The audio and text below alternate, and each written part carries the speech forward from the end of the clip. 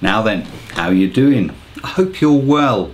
Well, I've been spending some quality time in the Lake District recently. Let's face it, when you're in the Lake District, what other time is there? One particular walk took me up to Glencoyne Head, where we had all varieties of weather squeezed into the course of one day.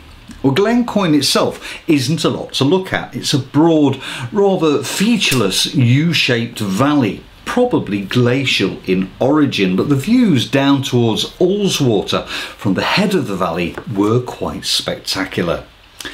Here then is a brief collection of highlights from the walk, starting out with the magnificent Aira Force and featuring some amazing views across the fells once the worst of the rainstorms we encountered had passed over us. Well, there's also a glimpse of a painting I've done looking down the valley from Glencoyne Head, which presented a few interesting compositional challenges for me. I'll be touching on a few of those challenges and showing you how I like to create the effects of low clouds clinging to the sides of hills and then rising as they evaporate in the heat. This was very much classic lakes with a bunch of steaming fells thrown in for good measure. I have to say, it was one of the best days walking we've had for quite some time.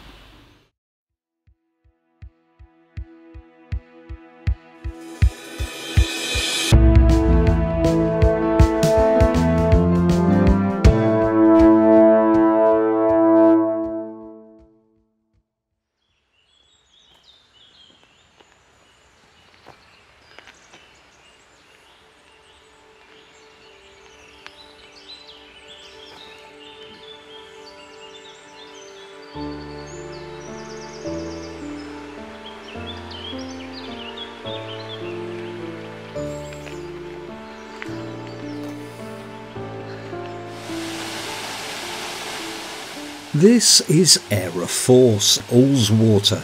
It's been in the hands of the National Trust since 1906 and is a must for any visitor to the area. Wordsworth waxed lyrical about it, and with good reason. Its 72-foot drop is nothing short of impressive, particularly after a spell of heavy rain. Well, this was our starting point for a walk up to Glencoyne Head and back, a round trip of just over 7 miles, give or take.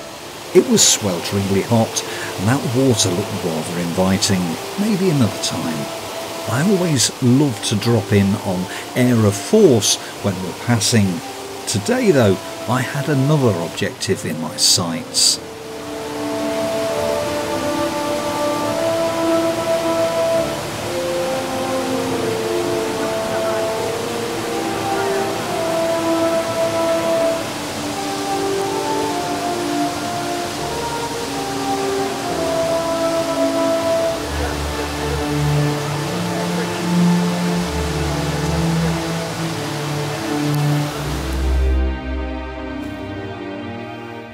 That's Ullswater, you can see, with the fells above Patterdale and Kirkstone Pass beyond.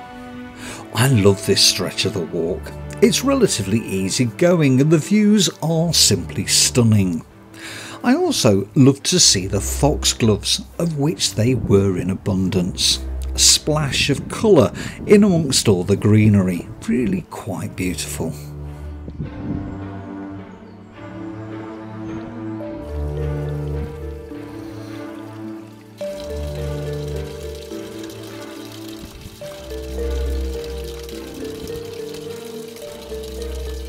It was hot, swelteringly so in fact, and up to this point it had also been dry, although that was about to change. The thing is, in these parts you can see the weather approaching long before it gets to you, so there's always time to get your waterproofs on and prepare yourself for the deluge.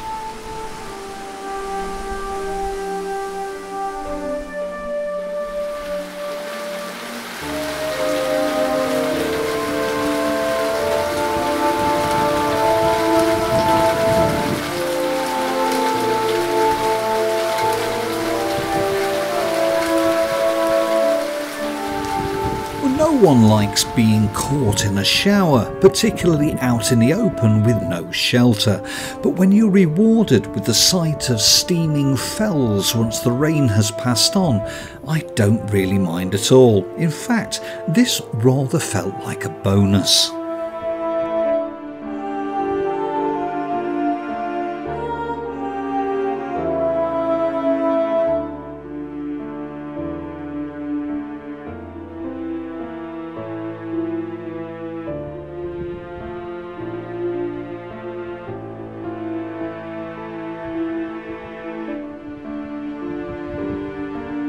And this finally is the craggy head of the valley, Glencoyne Head.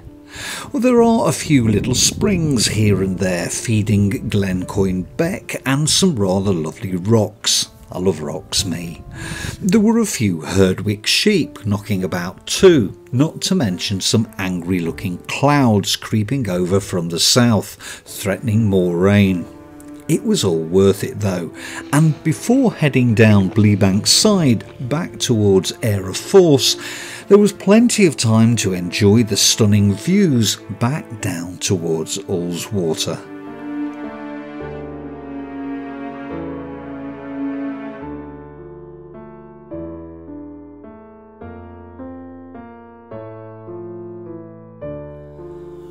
Before I dive in and paint it, let's just pause for a moment and quickly analyse the composition.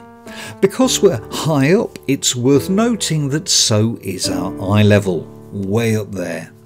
The rocks in the foreground provide us with context and a visual starting point. They're also quite a bit lighter, which helps to provide some much needed contrast. The scene is split into roughly 3 sections, with the distant lake being far from centre stage, yet still managing to dominate the view. It's that middle section that's likely to be the most problematic though, with its general lack of features. There are some lovely undulations and variations in vegetation on the surface of the valley though, which I plan to use to create the illusion of space and depth. Or at least that's the plan.